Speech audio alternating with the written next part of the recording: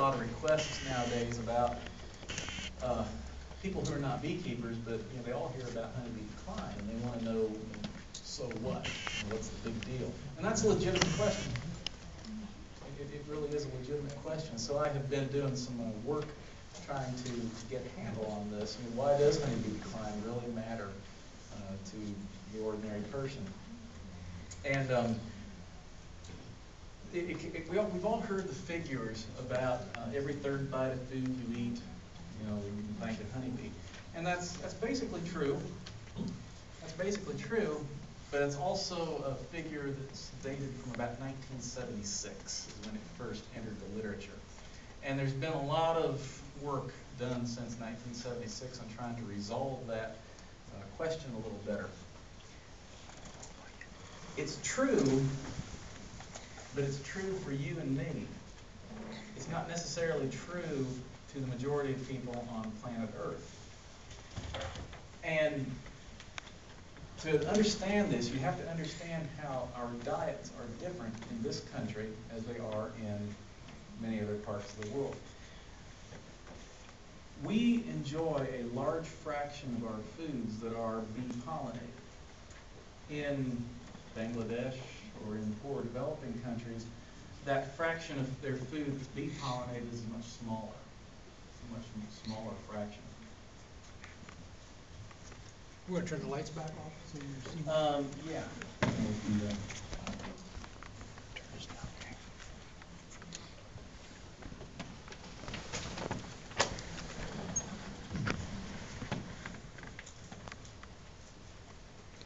I'm going to jump ahead to the particular images that are useful to what I want to say.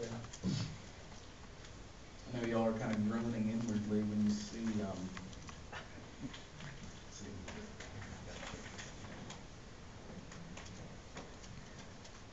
slide number 47. You don't really want to see all the ones here. I'm going to go straight to the most boring slide on my talk. It's this one right here, because this is the new stuff. Okay, y'all are members of the Henry County Beekeepers Association. By golly, you're getting the newest information there. This is only published in June. Okay, so this is really new stuff. What you have here, and it's worth pondering on this a little bit, okay? Graphs, right? Right. What you're seeing here are data that the authors of this paper published in Current Biology, and it's an online journal. You can look this up if you want to. It's easy to get. And what they did was go back and analyze data from the United Nations Food and Agriculture Organization. And these data are public and available. From 1960 to the year 2006. This top left graph, graph number A, is the percentage change in the number of beehives worldwide between 1960 and the year 2006. There are 3 lines there. Let's start with the bottom and work our way up. The bottom line, black, is global. This is the total global sum. And you see what happened there in the late 80s? There was a global dip in the change. And then it started inching its way back up again, but it never recovered the levels that it experienced like in the late 70s and 80s. Well, the authors of this paper said, okay, here's the global data. Bottom black line on number A, top left. They said, but these data are really, really biased because there's 2 areas in the world that are really negatively weighting this entire data set. These 2 areas of the world, this is weird, are the United States and the former Soviet Union. In those 2 places, the drop in managed beehive numbers were so low that they were pulling the global data down with them. So the authors of this paper said, well, okay, let's remove the data from the United States. So what you're seeing, the blue line in the middle, they've now eliminated the United States data. The red line, they removed both the United States and the former Soviet data. And when you did that, the line is going up. This is really, really new, folks. I'm not even sure the headlines have caught up with this yet, but you all have. because you're in the right place at the right time. The global, so-called global bee decline is not global. It's a uniquely American and Eastern European Russian problem. Now the authors of this paper said, well, okay, let's look for reasons here. And they concluded that the problem in the former Soviet areas can be explained by a general dissolution of thanks. Okay. They concluded that the explanation for the Soviet data was just a general collapse in economic hardship following the collapse of their governmental system. The problems in the United States, they ascribe, well, they really didn't ascribe. They're kind of timid to say it. But what is unique about American beekeeping that is peculiar to the United States and not really practiced to any degree in any other part of the country like it is here? And that's migratory beekeeping. Migratory beekeeping. It makes sense when you think a little bit about it. The honeybee that you and I know and love and manage, is essentially a sedentary organism. It's housed in a peculiar place and time. It lives here, kind of like a tree. In fact, trees are their native nesting site, aren't they? Hollow trees. And in that area, that space, point in space where it lives, it's active a relatively brief period of the year.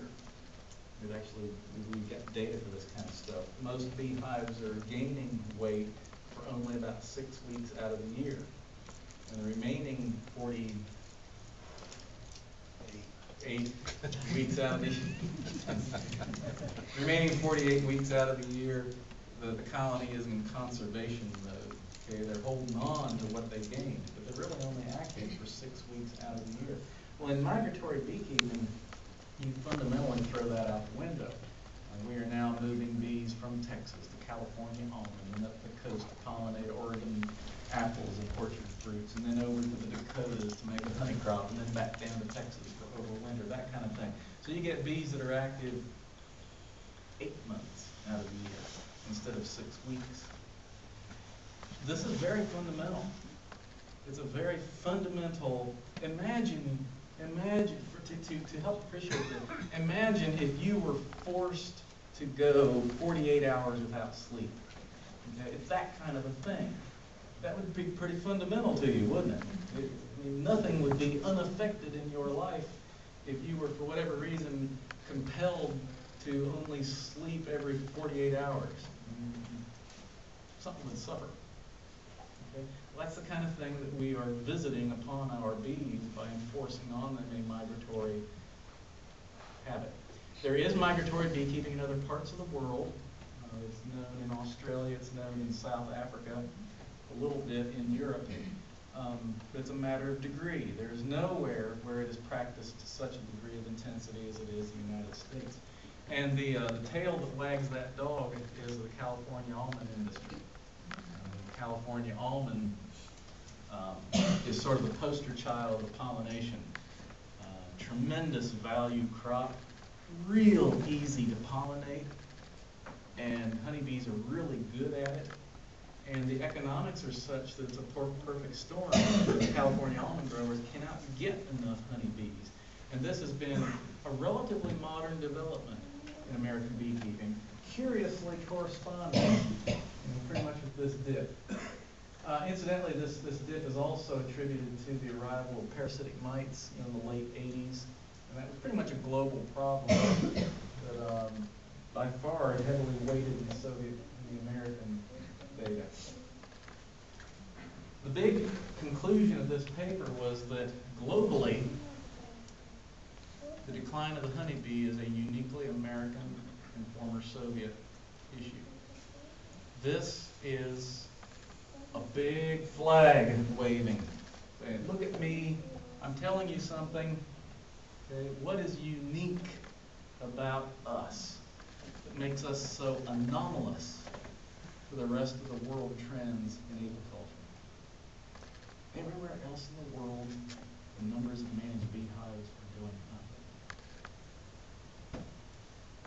chew on that and think about it. Okay,